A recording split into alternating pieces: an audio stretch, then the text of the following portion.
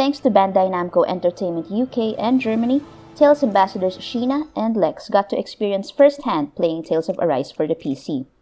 We'd like to extend our utmost gratitude to them for helping us out with this video. Okay, off we go.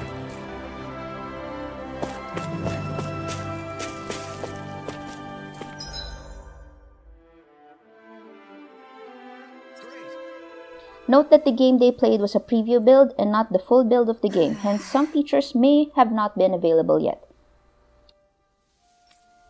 This trial mainly lets us experience the battle system firsthand. Note that for this hands-on, Shiina played using a PS4 controller, while Lex played using the mouse plus the keyboard. In the beginning, you would be asked to pick one of the playable characters, but it was possible to switch between them, both for battle and on-screen character at any time. We believe the character selection screen was more of a demo-only thing, most likely. It would only affect which tutorial box for their character-specific feature would pop up, which is their boost attacks. For example, with Rinwell, you can hold and delay the activation of her magic after casting, and for dodging enemy attacks, Dohalim's staff will extend, similar to Leia's in Tales of Vetrilia. Shion's boost attack downs flying enemies and makes them available for a set amount of time. The overall battle controls are both familiar yet new. Basic attacks were triggered with the mouse button, or for those with controllers, R1 for the PlayStation and RB for Xbox. Free run is possible by default. The base combo would be 3 regular attacks, and staple arts like Demon Fang and First Aid are of course part of the repertoire. Above the character's HP are their attack points, which work in a similar fashion to the CC in Tales of Graces. There is also Over Limit and Mystic Arts. Instead of pressing one art button plus a directional button to alternate between attacks, 3 out of the 4 buttons, the last one is for jumping, are linked to 6 set arts, 3 ground and 3 aerial. In the arts menu, there is an indicator of whether an art will be taking you up or down, not leaving it entirely up to chance to be airbound or not. By using the digital pad, you can activate special attacks or boost strikes of each of your party members, if the blue strike indicator is shown. This ends now! Consider yourself finished! There you go, Elton! It's time to end this battle! The trial had only 3 combinations, but there will be more in the game. Some of them have even been shown already in promotional videos. The battle system felt more focused on aerial combat, which people who like doing elaborate combos should enjoy. Though it is entirely possible to stay on the ground and just smash your way through. Consider yourself finished! You may feel that there are not enough art buttons available without needing to change via the menu. And while the combination attacks do look really cool and the animations are comparably short as compared to your Mystic Arts, sometimes the animation could feel a bit too much over time, since they really do happen frequently.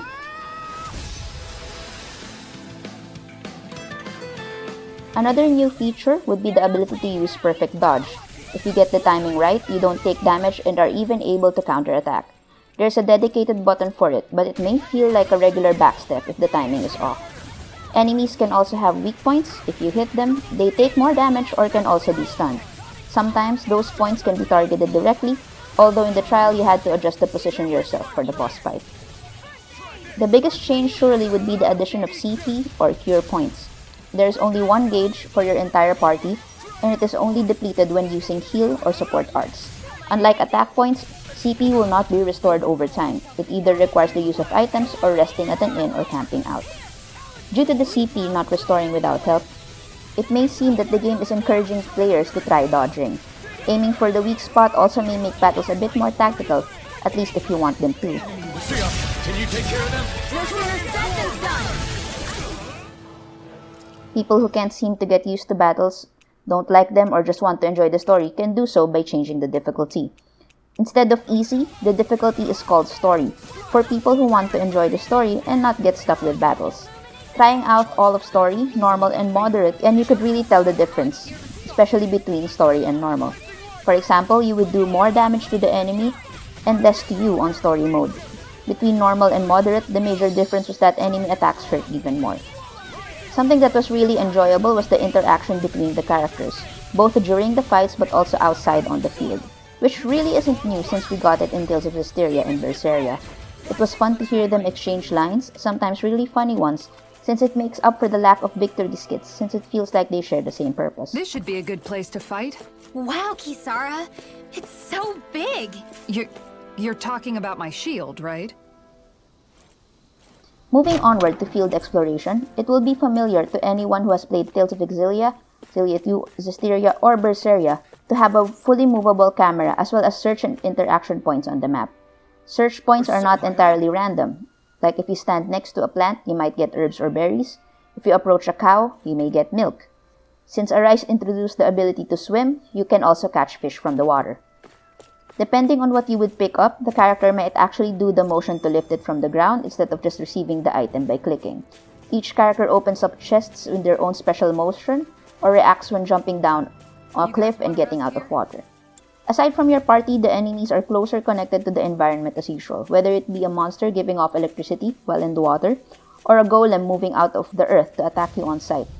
While you still enter a separate battlefield when you come into contact with monsters, there are now markers on your screen if there are any enemies nearby in a certain direction outside of your field of vision. Near a fireplace, it is possible to camp out, which restores HP, CP, and also lets you use cooking. The environment lacked the sort of cartoon touch that we're used to in previous Tales titles, but it was still very colorful and pretty and overall extremely enjoyable. A favorite surprise of ours in the demo was seeing a farm of rapigs, reminiscent from Tales of the Abyss. The immersion still felt very much like Tales, thanks to all these little details. It didn't feel like they intended to give the game super realistic graphics, like some of us may have feared over the initial videos or announcements, but only the intention of giving a Tales game prettier graphics. In this demo, it has been achieved. For us, Berseria already felt very pretty, but Arise is stepping up its game even more. It doesn't mean it's not a Tales of game anymore though. Characters are still very much weirded out by finding apple gels in strange places. Should this really be here?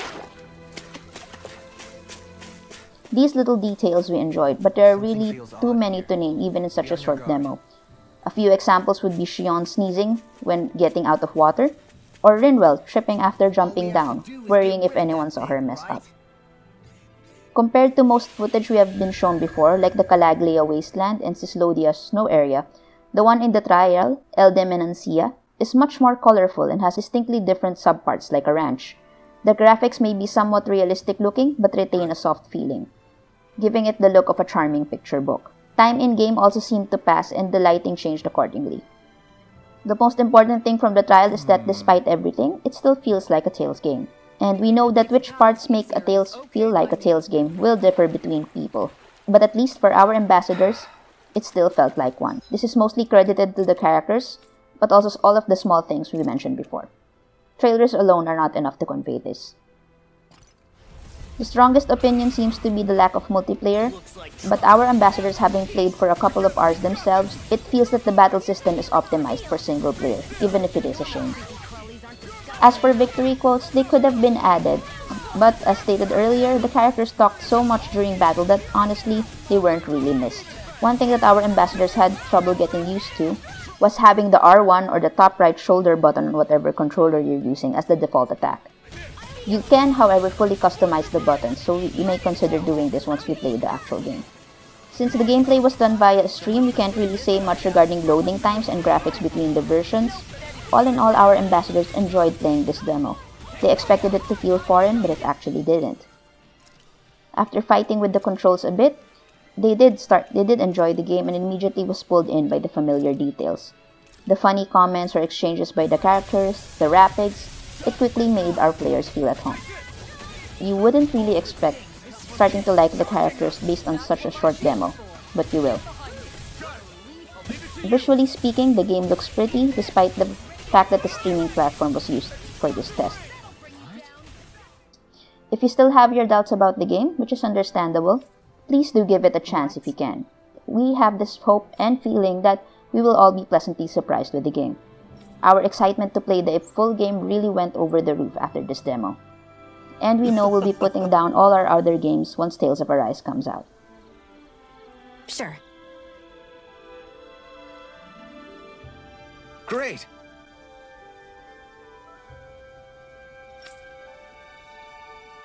Again, we would like to thank Bandai Namco Entertainment Germany and UK for helping us try out this demo, and for our Tales ambassadors Shiina and Lex for sharing their opinions on the game. We have a more comprehensive article version of this video available on our main site. Please do check it out.